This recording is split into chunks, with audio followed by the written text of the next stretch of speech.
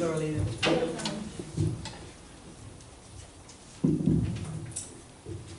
Today it gives us pleasure to welcome and introduce Janell Morgan, Director of the Habitat for Humanity, one of our favorite offertories at FOF.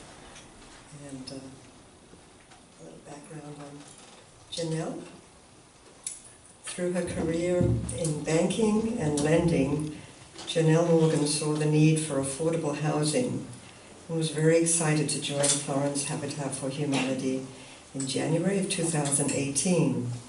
She has always been involved in each community where she has resided, giving countless hours serving on boards, committees, and helping to fill a need when she saw one. Janell is passionate about reuse, recycling, and upcycling. In quotes, let's reuse instead of putting it in the local landfill. She has 2 golden retriever puppies who love walking the dunes and playing in the ocean. She is happy to be living back on the Oregon coast and is hopeful about making a difference in the Florence community. And boy, has she ever already. Please welcome Janell Morgan. Thank you.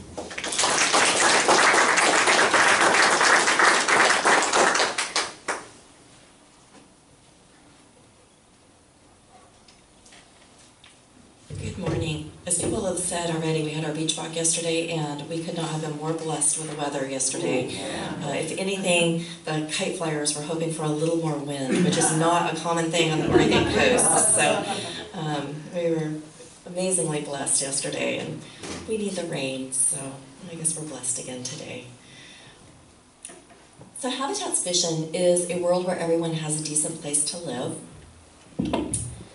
And our mission statement, and I'm pretty passionate about our mission statement, is seeking to put God's love into action. Habitat for Humanity brings people together to build homes, community, and hope. And that's really what we're going to be talking about today, is bringing people together and building homes. Everyone thinks of Habitat as building homes, and that's what our role is. It is, but that's only one piece. It's only a very small piece of what we do. So first we're going to do a little bit of Habitat trivia. We'll go through this rather quickly.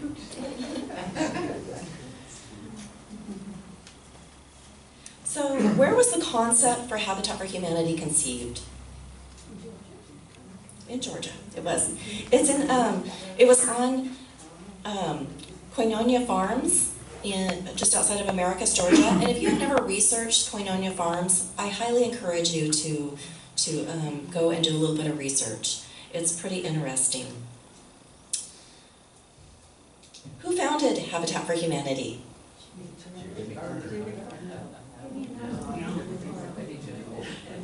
Millard and Linda Fuller. We'll get to the whole Jimmy Carter thing here in just a second. Where was the first Habitat for Humanity house built? Georgia. Congo. Habitat for Humanity was never intended to be a United States company. Habitat for Humanity was intended to build homes internationally. And some volunteers went to Congo and built a home, and they went back and built a second home, and they said, you know what? This concept would work in my own community. I still get chills every time I tell this. And if I start crying, I apologize, because like I said, I get a little passionate.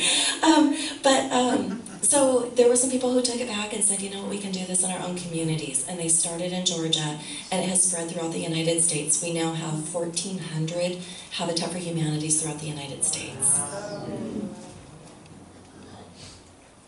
So what marked the first year of Habitat? It was 1976. How many countries does Habitat build in today?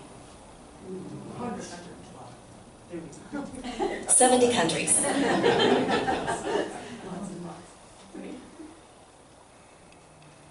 Since our founding in 1976, Habitat for Humanity has helped how many people build or improve the place they call home? More than 22 million, and these stats are over a year old now.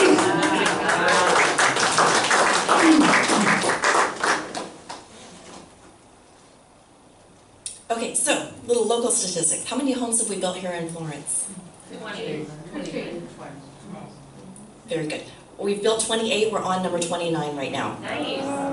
Which we will be doing the dedication on. We just talked about the dedication earlier, so I'll skip that.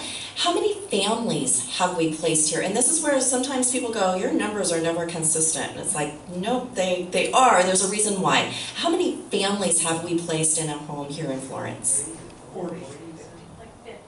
31. And that is because we have first right on all of our houses, and we purchase our homes back from the homeowner. We refresh the house, is what I like to call it, and then we place another family in the home. So we just purchased a home back, not this last Friday, but the Friday before. It closed escrow. We're going to be refreshing that home, so we're in the family selection process right now of selecting a new family for that home. So this number will go from 31 to 33 fairly quickly. Why does the first family not? They were originally from Montana, and unfortunately her sister was diagnosed with stage 4 cancer. It's because it's not, we didn't foreclose on the property or anything. It was a very positive thing in their life. They have chosen to move back and be with family, and so we purchased the home back from them. Okay. What are the biggest myths about Habitat? It's free. There you go. That it's free. That's the number one myth, is that we give the homes away. We do not give the homes away. We actually sell them at fair market value. We do a first mortgage that is affordable for the family, and a silent second mortgage on the home to bring it up to the full market value. So when we sell a home in your neighborhood, it does not bring down the value of your neighborhood, because the recorded value that that home was sold at is at the fair market value. What's myth number 2? That Jimmy Carter founded Habitat for Humanity. Does anyone know when Jimmy Carter actually got involved with Habitat for Humanity? It was after his presidency. It was not until 1984 that he actually became involved with Habitat for Humanity. So the organization had been around. I credit him that I believe that our success has a lot to do with him.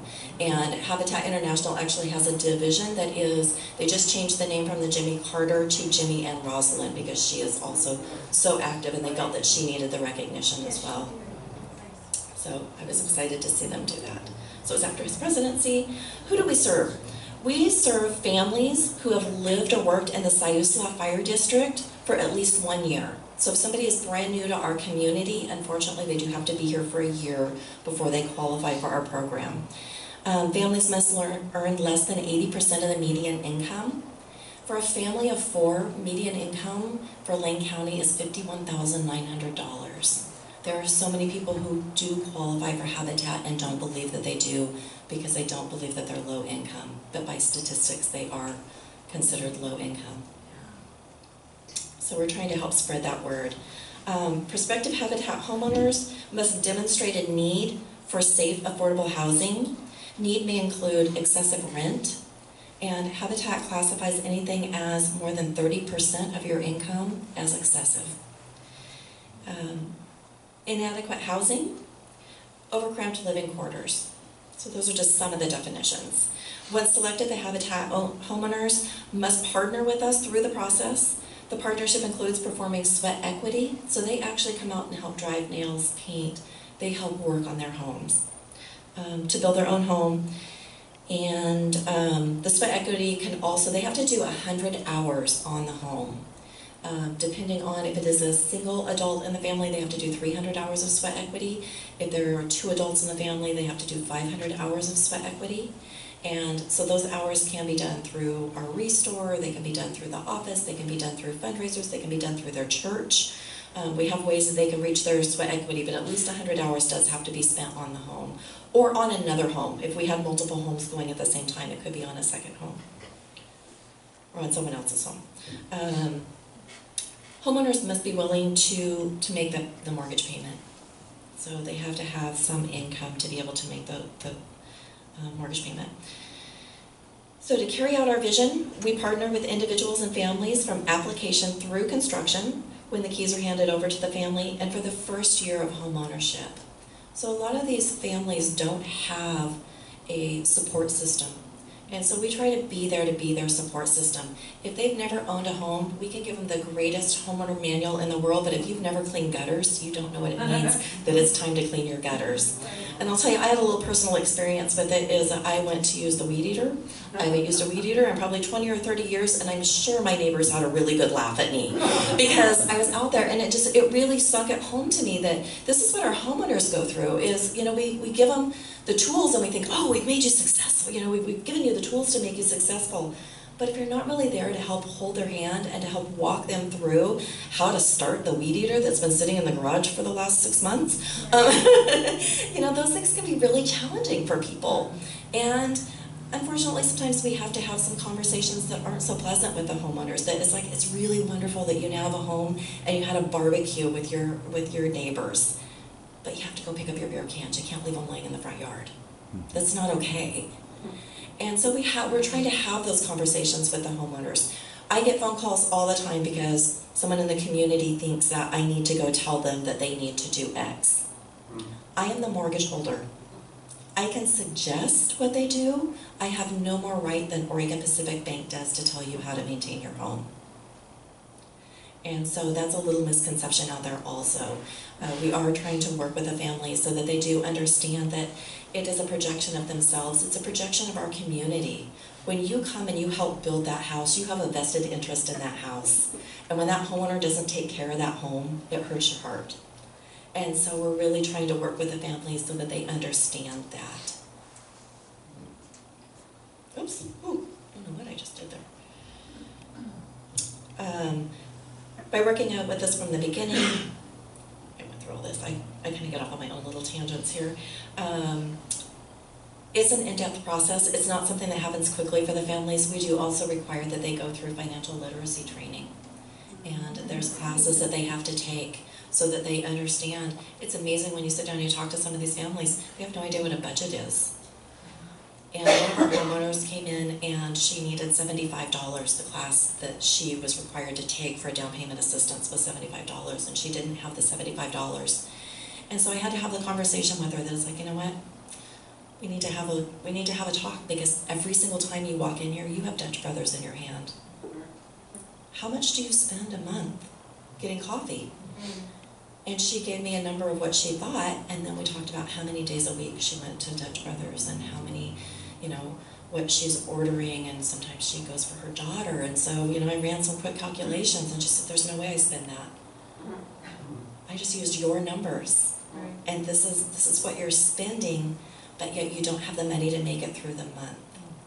And so again, those aren't the fun conversations. That's not the fun part of going out and driving nails and painting and doing some of those fun things. But that's where we're trying to make the difference, because if we can make a difference with that one person, and they can go tell somebody that they work with, or they can go tell one of their friends or somebody that they go to church with, we can start impacting this community.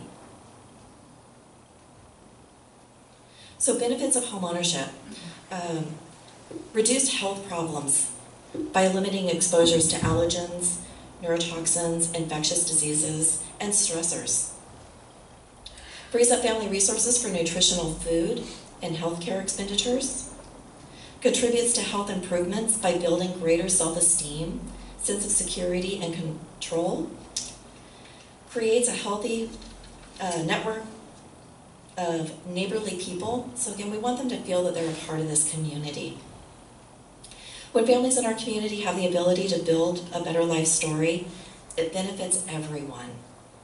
Housing may seem like one piece of the puzzle, but it leads to a more complete, stable picture for our schools, workplaces, and neighborhoods. And recently I was talking to a potential donor, and he said, I think that what you guys do is wonderful, but you impact one family a year. And I said, no, we don't.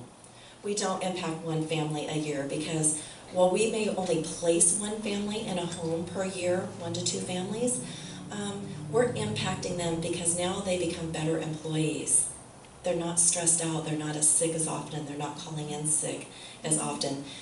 It's a proven fact that their children are better students in school. And Habitat homeowners have a 92% graduation rate in the state of Oregon. I just got the new statistics yesterday, or on Friday. My days kind of run together sometimes. So we beat the state average by 16% for our homeowners. So we're not just impacting one person, because that's impacting the other students in the classroom. That's impacting their teachers. It's impacting our community as a whole.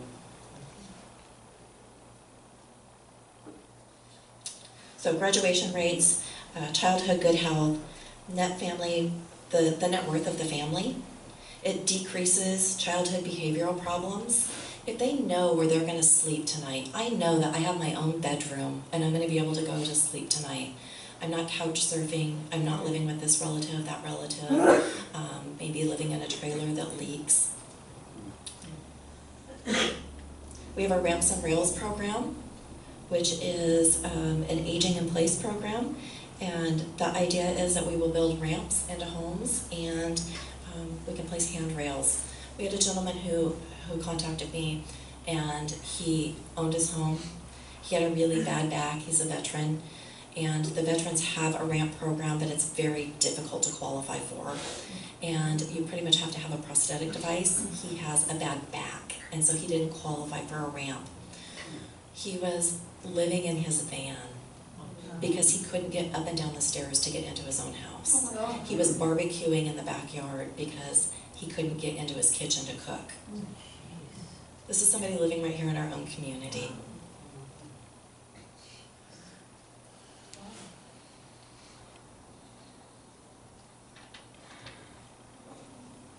So I just kind of want to share how we impact the community. First off, my board of directors. These are my board of directors. In the picture is my executive team. You may know them. Mike Harkleroad, Alice Burns, Eric Snedden, and Mary Beers. They're also all very active in the community. The staff at Habitat for Humanity, we do have some paid staff. The majority of our work is done by volunteers. I'm the executive director. Lori Grimmett is helping us with office assisting and with resource development. She's out really seeking some grant for us right now. Ivy Rash is an administrative assistant, and that's just kind of a fancy title for whatever needs to be done. Lloyd Bidwell is our brand new Restore manager. If you have not had the opportunity to stop in and meet him, please do. Stop in and introduce yourself. And Lyle Bedeloon, I have a hard time saying that, is our driver, and he's just an amazing guy. He's so dedicated to our organization. If you see him, shake his hand and thank him for everything that he does for us. He is only guaranteed 16 hours a week, but anytime that we need help, he's there. And we've been running really short-staffed. He's been working full-time, and it just brings tears to my eyes how dedicated people are. And yesterday, I have to say, in this world of Me Too, and we're not supposed to touch each other, and we're not supposed to hug, at the end of Beach Walk, Lyle and Ivy were standing there talking, and before they left, they hugged each other. And I thought, you know what? This is what I want to see. This is what I want from my staff. I want them to be comfortable enough and to feel enough like a family that that's how they end their day.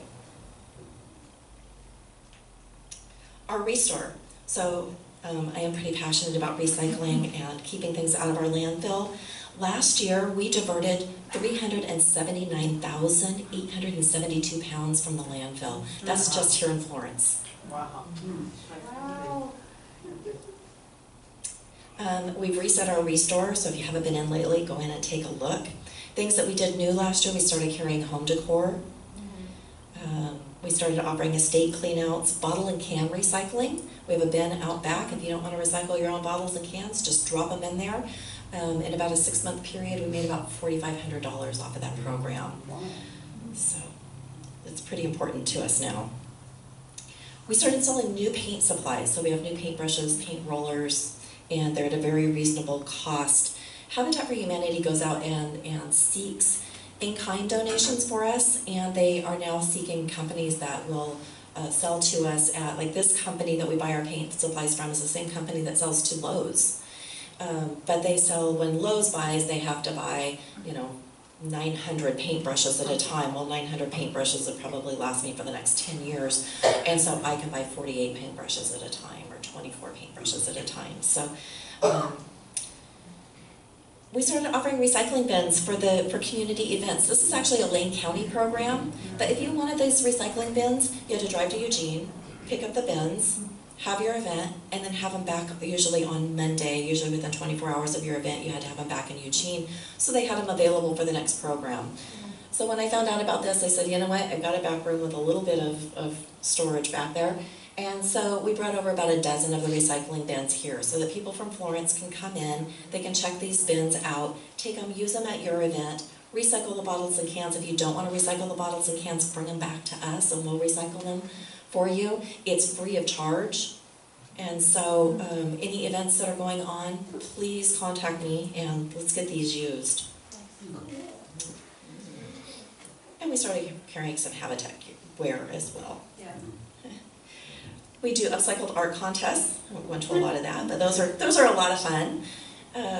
So again, our mission, seeking to put God's love into action, Habitat for Humanity brings people together to build homes, community, and hope. Am I out of time? Because I like to talk. Building homes and hope. Yeah. So last year we did, I am out, okay. Yeah, a few more seconds. Okay, so part of the ways that we build hope is, Christy was living in Section 8 housing, and her home is one of the homes that we recycled. So it was a great story for the family. The family was able, they outgrew the home that they were living in. Habitat homes are very small. If you haven't been in them, I encourage you to come to our home dedication so you can see the homes. It is, our 3-bedroom is about 1,070 square feet. So they're pretty small. And so the family had 5 kids. And so they had kind of outgrown 1,000 square feet. They were able to go out and buy a home on the open market. And then, so by, again, talking about how we impact the community, they were able to move up into a home on the open market. We were able to place Christy in the home, which freed up a Section 8 apartment here in town, so another family was able to get secure housing. Our home dedication. Building community, we do a lot of community events, and there's certain things that, like when we took on the pie and watermelon eating contest this last year, people said, what does that have to do with Habitat for Humanity? And it has to do with bringing the community together. Standing side by side and having fun and laughing together, getting to know your neighbors. Our beach walk, I don't have the pictures from yesterday yet.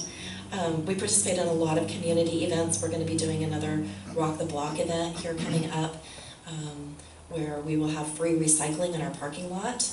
And so yard waste and actual trash and recycling in the parking lot. So I don't have the dates yet, but stay tuned, that's coming. And how do we do it? We do it through grants, we do it through fundraising, and we try to have a little bit of fun when we can. So we raffled off this little playhouse, and a really cool story, the little boy that won the playhouse donated it to the elementary school, and it's on our elementary school playground for all of the kids to enjoy.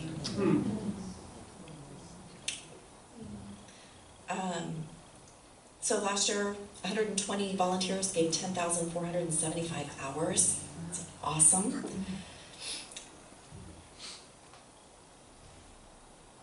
So how can you make a difference? The number one thing that you can do for us is to pray for us. Pray for guidance. Pray for opportunities. Pray for our families. Pray for our volunteers. Right now we're going through the family selection process. And you know, it's pretty emotional when you have people come in and they sit down and they talk to you and they're telling you their life stories. I usually wind up spending a little bit of time in the bathroom getting myself together afterwards because it brings tears to your eyes and it makes you realize how blessed you are and how small your problems really are. And Ray is on our family selection committee. I hope that's okay to share. But you know, pray for him because he's meeting with these families and he's hearing their stories. And to decide that we have 5 families that are all equally, and to narrow it down to, you know, to a couple of families that they suggest to our board of directors, it's emotional. So please pray for everyone and pray for our community. You can volunteer. And financial donations as well. So I'll be around afterwards and we can talk about all of that in more detail since I kind of got carried away in the beginning.